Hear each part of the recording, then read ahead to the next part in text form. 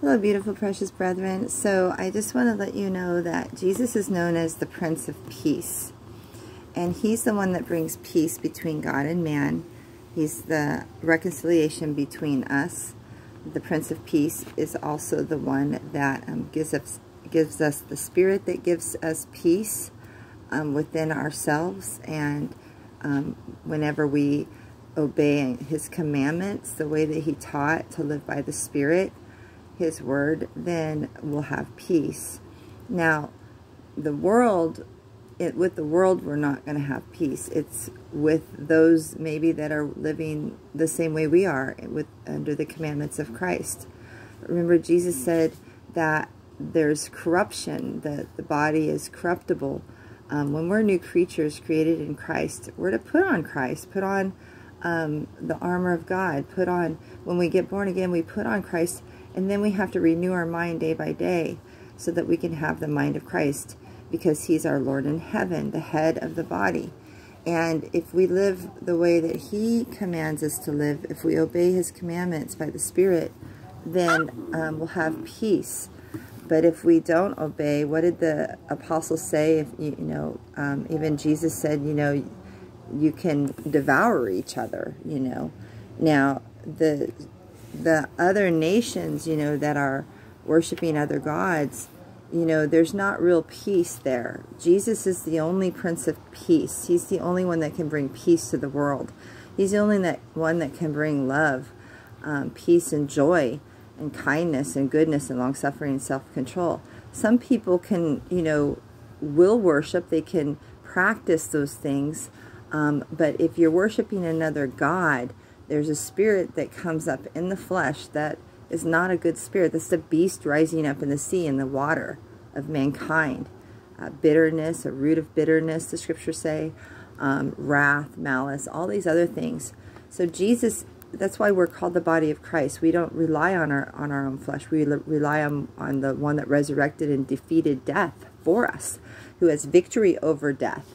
And these people who claim to be of peace, but they're lying and come in and bring chaos and storms and lies and deceit, which the scriptures say anyone who, say God's word says that Jesus died. If someone says that He doesn't, they're a liar, because God's word is true. God gave the word, and He promised to preserve the word, and He gave the word to people who He told to write it in parchment paper and write it in a book. He said, publish it. What is a book? It's published, okay? A book is published, and God's word was published throughout the land, and we have that word. And if someone says, oh, it's not reliable, or oh, man wrote it, look in the scriptures. God said, write it down. God said, publish it. That's a book that's published. How can we trust another person's book that's published? How can we trust theirs? They may say it's from God. We say our book is from God. Our book is from God. Because why? Because it teaches us to love our enemies, love one another as ourselves. It teaches us righteousness. It teaches us life. If a book teaches you to murder, kill, and slay, is that of God? Now, a lot of people go, oh, Christians murder. Let me just say something about that. The Word of God is very clear that the reason that God had those places destroyed, like Noah's Ark, is because violence was in the land. That's why God destroyed, because these evil spirits from below came up into mankind, and mankind was violent toward each other. And that was because of the angels that laid with mankind, and their seed became giants in the land, and those giants in the land became violent, okay, the violent, and that's why God destroyed it, and it grieved Him because of the evil spirits that had manipulated and caused violence. And that's the fruit of those that are invading the nations right now all over the world, and the fruit of those that may have been ruling during the time of the Native Indians. The Native Indians were making a mistake in worshiping the creation, some of them, not all of them, and they worshiped the Creator from the beginning, so some of them got drawn away by evil spirits. And then there was violence between the natives. So God allowed them to be invaded. And then you have those that invaded, you know. They were loving the money and the things of the earth, you know, so much that they had no problem stealing, killing, and destroying the natives and destroying the land and building up Babylon cities. But not just in America. It's in China that happened. China used to be a bunch of fishing belt villages. Now it's a bunch of buildings also. A bunch of skyscrapers, we call them. And all over the whole world. So you have this spiritual invasion of the beast rising up in the sea. And the sea in the Bible is called people. According to the scriptures, the sea that he's talking about is the people. There's a beast, a Leviathan, a spirit of iniquity, an evil spirit that's coming up in the earth. And it's influencing and tempting people to, and people to rally and be violent and to lie and deceive and do all these things. This is a spiritual battle, beloved. In Revelation chapter 17, it talks about the spiritual city of Babylon, the great city, and the spiritual city of God, which is the holy city. The scriptures say that those that believe in Jesus as the Messiah, that he died for our sins, was buried, that those who believe that he resurrected, they have everlasting life, and that their faith is holy.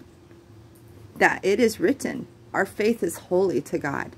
So that holy city, New Jerusalem, is who we are. We are new creations, created in Christ. Hallelujah. And those that are invading, there's nothing but darkness, beloved. I've been around these encampments, and it's very dark and very hateful. And many of the people that are siding with them, they're getting those spirits on them, and they're becoming just as vile as them. Now, some of them are coming out. Like I said, some of them were coming out of the encampment as I was speaking the word of God, by the Spirit of God. The word is the Spirit. Some of them were coming out. We had people come over and start talking to us, and we were explaining to them, Jesus is the Prince of Peace. He's not about war. He's not about destruction. He's about, well, he is a mighty warrior, but his weapons are not carnal, but mighty in pulling down strongholds, pulling down evil and wicked. And he destroys with the sword, the breath of his mouth. You know, when he spoke, one of the soldiers fell back, you know, when he spoke his word. The apostles are known as sons of thunder. Hallelujah. So it's God's more powerful than all of their armies, the devil's armies. It says in the scriptures that Jesus came to destroy the works of the devil, and he will fulfill what he said he was going to do. And the Father of lights, the Father of spirits, is going to come, the scriptures say, and destroy the wicked husbandmen that are responsible for this wickedness. He's going to destroy them and put up new husbandmen who will offer up fruit. What is that? People that are going to offer up good fruit, fruit from God, and fruit from the dead. People who are going to spread the good news of Jesus Christ's death, burial, and resurrection, that they could have life and reconciliation and peace with God through the Lord Jesus. That's what we're to do, is be, our feet are supposed to be shod with the preparation of the gospel of peace. That's in the book of Ephesians, Ephesians 6. So I hope this blesses you, and keep praying for Ireland and UK and all nations that are being invaded, and any evil politicians to be brought down, and only righteous ones be put up in the name of Jesus, that our countries would not be overtaken by other gods, but our God, the God of Abraham, Isaac, and Jacob. That's who we worship. That's who we serve. Agape love to you, beloved.